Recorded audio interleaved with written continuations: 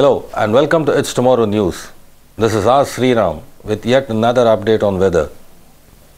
Snowfall to mark end of dry spell in Jammu and Kashmir. The Meteorological Department on Wednesday said that the prolonged dry spell is expected to conclude by this weekend with snow and rain forecasted for both plains and higher reaches in the last week of January. IANS reported that snowfall is expected in Kashmir between January 26th and February 1st. While on January 28th and 29th, light to moderate snowfall in lower, middle and higher reaches is likely to occur at many places, and light to moderate snowfall is likely at widespread places between January 30th and 31st. Meanwhile, Srinagar recorded minus 5.3 degrees Celsius, Gulmarg minus 4.8 and Pahalgam minus 6.3 as minimum temperatures. Leh town in Ladakh region had minus 11.5 degrees Celsius, Kargil minus 10.1, Jammu city 2.3, Katra 4.6, Batote 1.5, Badarwa minus 1 and Banihal minus 1.8 as minimum temperatures.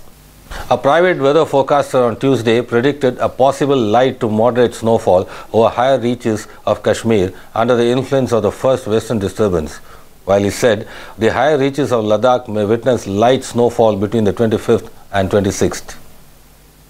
While ruling out any major weather disturbance, he said light rain or snow showers can occur over plains of Kashmir on the 26th.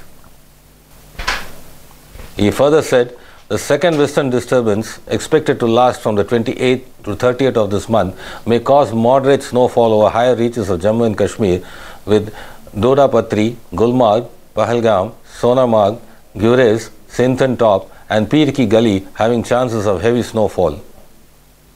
During the second western disturbances, the plains of Kashmir may witness light to moderate rain or snow with few inches of snowfall possible over some plains.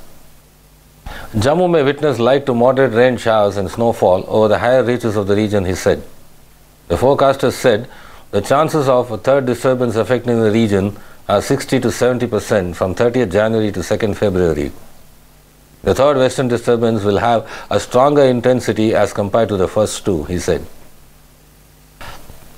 He said no continuous precipitation or snowfall is expected anywhere and that the temperatures will significantly drop from 25th January onwards.